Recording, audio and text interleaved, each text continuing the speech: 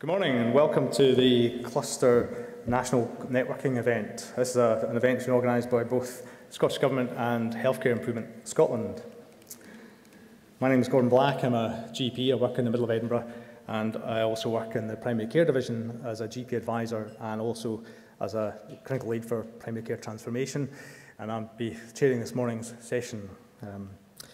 Thanks so much everyone for coming. It's been a terrible day out there, and yet despite that we've actually got more people here today than we actually expected, and the energy in the room is amazing. We've all been commenting on it. It's been fantastic to see so many people and so much energy.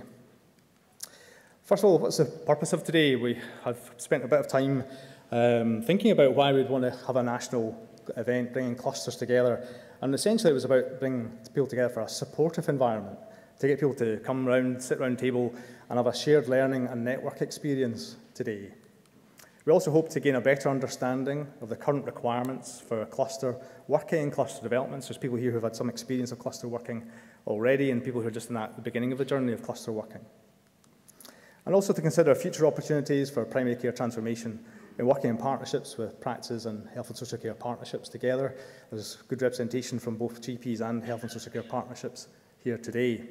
But as one of my colleagues said, really what today's about is about mustering your clusters. So that's what we've done today. We've brought people together to share and learn together. Quickly, who's here today? We've mostly got exactly who we wanted in the room today. We've got GPs and CQLs coming together, sharing their experiences so far.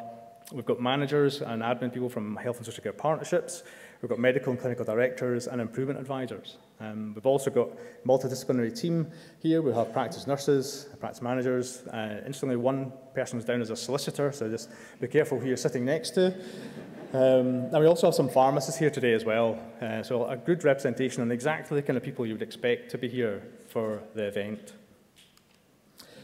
The event has a programme on the table, which is consisting of keynote speakers. So we've got the keynote speakers at the table here, a very illustrious group of individuals to speak to us this morning.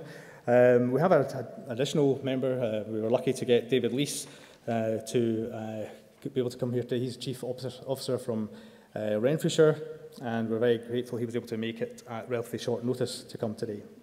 All the speakers have been limited to 10 minutes, and most GPs will know that. Basically, I've asked them to bring one item only, but no doubt they'll bring more than one item. So we have one or two changes. David's going to be speaking after Alan, and also we've got a slight change in that Grigor is going to probably have his session, which was going to be at the end of the day. We're going to bring that up until just before lunch. That's hopefully just so we can finish a little bit early with the weather being so bad today. So we have keynote speakers, we have opportunity for tabletop discussions. Brian Robson's going to run a session before lunch, and we're going to take questions at that point. So if you could please think of any questions throughout the whole morning, but while the keynote speakers are talking, and take questions at the end of Brian's session. You also have identified which workshops you wanted to go to, and on your badges there should be 3 workshops hopefully. They'll be running this afternoon, and they're in order, so one after another, and they'll be running just after lunch till we finish about 20 to 4 hopefully. I'd also like to draw your attention to the marketplace we have. So out in the foyer we have 12 stalls, and I'll talk about that in a brief second. The panel of workshops you've hopefully identified and got on your badges, so you should be able to know which workshops you're going to. If for any reason you don't, please ask members of the team who were at registration, and they'll direct you to your workshops later. The marketplace, say we've got 12 different marketplace stalls, and we'd encourage you to visit them, both during the coffee break and at lunchtime. And particularly I'd like you to draw your attention to the Knowledge Hub site, which is just on the left-hand side as you go out of the room, and Mark Hoskins is running that stall. We currently have 160 members of the Primary Care Transformation Network, and we're hoping to get people here today to develop that network and join that network. A little bit about housekeeping. We have no planned fire alarms. There was one planned, but we've thankfully cancelled that because of the weather. We have a Twitter hashtag CQL event, and please feel free to contribute to that. There's some filming going on. You'll see film cameras around the room, and if there's any issues about being filmed here today, please let a member of the team know, and we'll try and accommodate anyone who would rather not be involved in any of the filming. Timings, we're going to try and keep our timings. I've asked all the speakers to keep to time, including myself. But again, if you could be prompt back from coffee and from lunch, that would be great to make the day run as smoothly as possible. Apart from questions we have an evaluation sheet on the tables, and we'd like to fill that in and take it with you, because obviously you'll move from here to the workshop. So if you could think about that today, because we're hoping to capture what your thoughts are of the day and what things you would like to go forward with future events. So just lastly, to sum up, this is a wee bugbear, a little bit of a request from myself. I was in a meeting last week, and within a few minutes, the phones were out, the laptops were out, just like the chap here. Trying to keep it in the room as much as possible. Today is all about engaging together and contributing to the day to make it as successful as possible.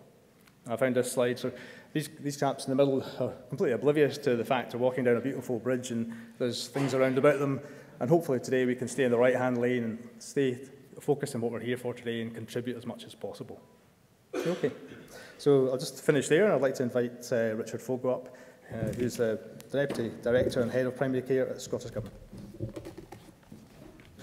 Good morning, everyone. It's great to see so many people here. Enormous energy in the room, and I would have liked to have said the most energy somewhere that I've experienced in a long time, but I'm afraid that's not true, because I was at Easter Road last night. I've probably alienated some of the audience, but also it sounds perhaps like I've got some winter virus. I don't. I was just doing quite a lot of shouting and screaming last night, which I just wanted to bring into the room and admit. Also, I'm not going to speak for very long. You'll be delighted to hear. I know very many of you might well have heard my presentation. And the presentations will be available, and I'm always very delighted to speak to anyone who'd like to speak about stuff in more detail, but I just wanted to keep it a little bit more light. This is fantastic, in a sense, for us all to be here. This is about conversations. I remember some of us last year when we were talking about the ending of the Quality Outcome Framework, how we might approach some of the next steps. And I don't want to give you a message of hope that doesn't have some real recognition of the pressures that you're all under. But in a sense, that makes this even more hopeful, because despite all the pressures you're under, there still seems to be tremendous recognition of the value of these conversations. And I remember when we were talking about how we might replace QOF, we were thinking, as civil servants tend to do, about long-winded guidance documents to help you understand how you could be you. And it takes us some time, I think, to recognise that it's not really our job to tell you how to do your job. And that maybe doesn't sound like a very important thing, but for us in government, I think it is a very important lesson. And so we took advice from some of the people at this table, and we went, I think, with that encouragement into a more courageous space, which is that we've tried not to fill the void, because we've tried to let your voices begin to fill that space. We've tried very hard to do that. And I know that doesn't satisfy everyone, because I know that in some ways you want government to have a very strong voice. And around funding and commitment and backing of general practice, I know that's where you want our voice to be most strongly heard. But my judgment is that where you don't want our voice to be heard is in how you do your business. And please tell me if that's wrong. And I can certainly knock up a few long-winded guidance documents if that would help you in any way, but my judgment is that it wouldn't. So we are trying to provoke conversation. So when we were thinking about the replacement for QOF and we're thinking about the establishment of clusters, I think it probably was David. It's really lucky to have David here today, because I remember having a phone call. I was out with my kids one day and I had a phone call on a Friday afternoon with David. And David was just like the straw that broke the camel's back. He said, please think about this from a different way. Wouldn't it be great if over the next year you just encouraged people to get together, get to know and form clusters, begin to have conversations and begin to think about some priorities and begin to think about how you might support that conversation rather than try and direct it. And as I say, that added very significant, and I want to thank David for that conversation, because it added to the conversation I'd had with Alan, the conversation I'd had with Gregor and with Miles, and that felt to me like a full house. So I'm delighted you're here. This is about you talking to each other. I should also say I think it's probably important that we not have too many, unless you want them, national events, because you have to come an awful long way, take out an awful long, big part of your day to be here. But equally, I wouldn't want to be certain about that. If today is valuable to you, to see what the conversation feels like across Scotland, then we can help facilitate that. But the conversations are mainly going to be local. But I still think there may well be some context within which we might want to talk to each other across Scotland, because this is a Scotland-wide conversation. The only other thing I really wanted to say was, some of you may have noticed this morning, I was delighted that Mr Mackay, the Finance Minister, took the occasion out of all the things that the Scottish Government are doing.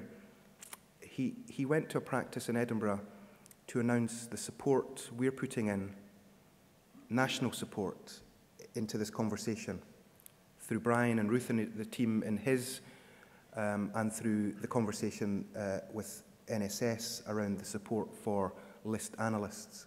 Now, that's only one very small part of the support we can offer, but I was delighted from a government perspective that out of all the things that Mr Mackay could have chosen to promote the message that the government wants to promote on today, which is stage 3 of the Scottish Government's budget, he chose to go to a general practice in Edinburgh, and he chose to talk about the way in which you guys are leading public sector reform in Scotland. And just to say, I don't in any way think that what's most strong about that message isn't that you are doing that despite the pressure that you're under. And that's what makes that message so particularly strong. It's not a message of people with a great deal of time in their hands to engage in innovation and creativity for its own sake. It's a powerful message about the need for reform and how coming together in this kind of way can help drive it. So I was delighted this morning that Mr Mackay chose the world that we inhabit to promote a broader message around public sector reform. And I'm sure Brian and colleagues here, I see Manira sitting down the front, can talk to you a bit more about what the support of Health Improvement Scotland and the support that our list analysts might provide to clusters in Scotland might mean to help facilitate your conversation. I had other slides. It was lots of diagrams. I'm not sure how interested you'd be in them. They are available to you.